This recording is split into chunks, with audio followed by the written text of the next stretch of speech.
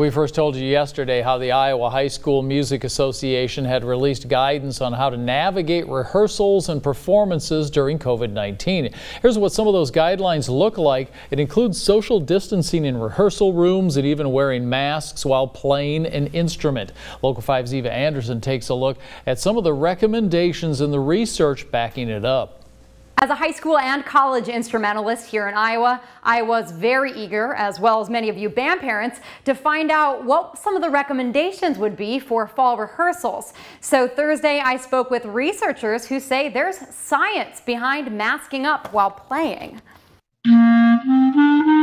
Caleb's clarinet has been singing since 6th grade. Band gives you opportunities to meet quite a few like-minded people. But with all the like-minded people blowing their horns in his high school ensemble, COVID-19 poses a real threat. This week, Caleb's mom got an email from the band director with some goofy-looking potential solutions. When you looked at the picture, not only did it look ridiculous, an entire clarinet covering, an idea that was put aside. The next day, she received an email about a bell covering and a mask while playing. They sent us a pattern of a mask that essentially has two flaps. Honestly, what these masks look like is a pair of underwear. Yeah. It looks silly, no doubt, but it's part of the experimentation and innovation to play band safely this fall. And masking up while playing has some early scientific research backing it up. One of the tenets of environmental engineering is keep the problem as close to the source as possible. Dr. James Weaver with the National Federation of State High School Associations is behind a $250,000 collaborative study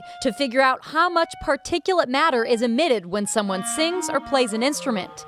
How much aerosol is being emitted out of each instrument or voice. So what we're seeing is most of the aerosols that would be expelled out are caught by the mask, and the ones that would go where the hole is are going through the instrument. So they recommend taking a typical surgical mask and an X-Acto knife, cutting a small slit in the mask where the mouthpiece would go, then masking up.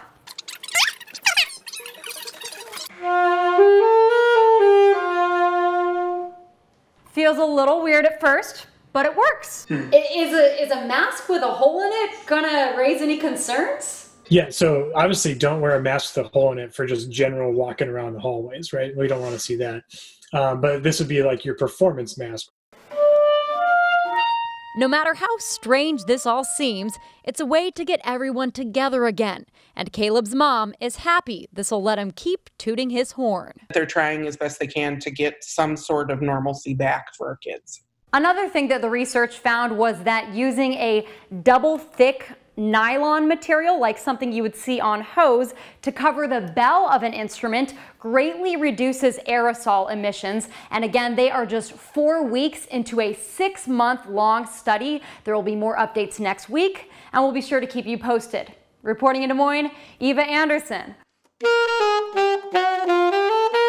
We are Iowa. Very nice, Eva. Thanks very much. We also are speaking with band directors to hear how they feel about some of these new changes. This is Dr. Carl Rolls. He's a native of Grand Junction, Iowa, and former high school band director here in our state. Now he's the band director at a university in Kansas, and he's been keeping tabs on all of the aerosol research. He says these new changes mean he's going to have to be scrappy this year, but he's excited to see how students will adjust. A little stressed because all my syllabi are due next week. I think that through all this, the students are going to discover stronger versions of themselves. They're going to be able to overcome a lot, especially if ensembles are being broken down into smaller groups. We as educators know that chamber music is an incredible teaching tool.